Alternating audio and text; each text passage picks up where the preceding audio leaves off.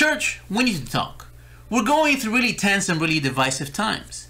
It's an election year, we're contending with a history of racial tension, we're in the middle of a pandemic that's caused a recession, and now the death of Supreme Court Justice Ruth Bader Ginsburg is not going to help matters.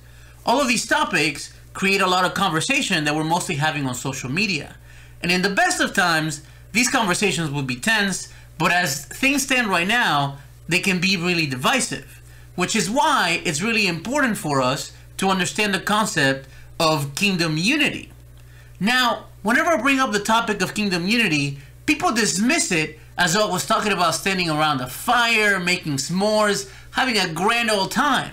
They dismiss it as a nice idea, but not a necessary one. They are wrong. Biblically speaking, unity is central to the kingdom and is something that we should be fighting for.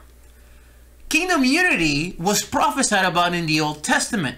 In the book of Daniel chapter 17 verses 12 and 13, Daniel foresees a kingdom in which all people from all nations and all languages serve the one true king. Unity and the kingdom are supposed to be one and the same. This unity is also not created through niceties, but is actually created through the blood of Christ and continues to be built by the power of the Holy Spirit. This is what Paul explains in Ephesians 2. Therefore, remember that at one time you Gentiles in the flesh, called the uncircumcision by what is called the circumcision, which is made in the flesh by hands. Remember that you were at that time separated from Christ, alienated from the commonwealth of Israel, and strangers to the covenant of promise, having no hope, without God in the world. But now in Christ Jesus, you who were once far off have been brought near by the blood of Christ. For he himself is our peace, who has made us both one, and has broken down in his flesh the dividing wall of hostility, by abolishing the law of the commandments expressed in ordinances, that he might create in himself one new man in place of the two, so making peace, and might reconcile us both to God in one body through the cross, thereby killing the hostility. And he came and preached peace to you who were far off, and peace to those who were near, for through him we both have access into one spirit to the Father.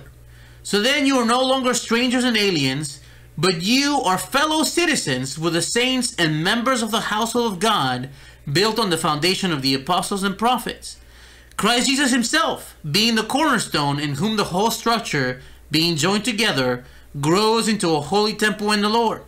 In him you are also being built together into a dwelling place for God by the Spirit. It is extremely important to note the seismic shift that the death of Jesus brought to this world. People who would have had nothing to do with one another now become one. People who would have been hostile to one another are now part of the same family. Unity is one of the things that Jesus died for. It is also one of the things that Jesus prayed for. In John 17, the night before his death, he prays for the unity of his current disciples and the unity of his future disciples. More importantly to us is the reason why he does that prayer. Because he says that if his future disciples can be one, just as he and the Father are one, then people will really know that God sent the Christ. That's right. The unity of the kingdom can persuade people to believe in God. Now, don't get me wrong. I am not saying that we shouldn't engage in all these very important topics that our society is engaging right now. The election, racism, the pandemic, the economy, and now who we appoint to the Supreme Court are all very important topics.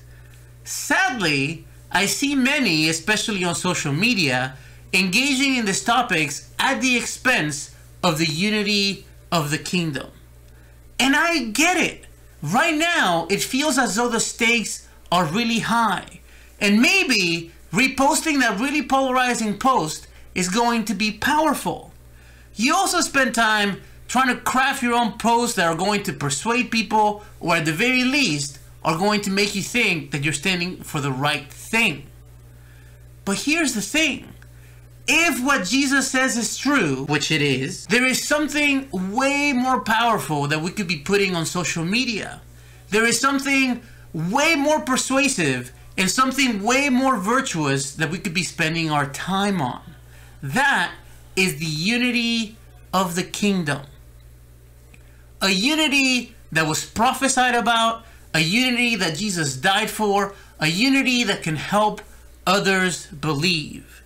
Unity, and not our political positions, and certainly not social media posts, can create the change that we are all looking for. Thank you so much for watching this video. If you liked it, please give us a thumbs up, and also consider subscribing to our channel so you can see more content like this. Also, we'd love to know what you think about this topic. I know that the topic of unity can generate a lot of conversation, and we are going to shoot another video that's part 2 of the topic of unity, in which we're going to talk about things that we can do to promote unity and things that we can do to discourage unity. And if we have enough comments, we'll read them on that video.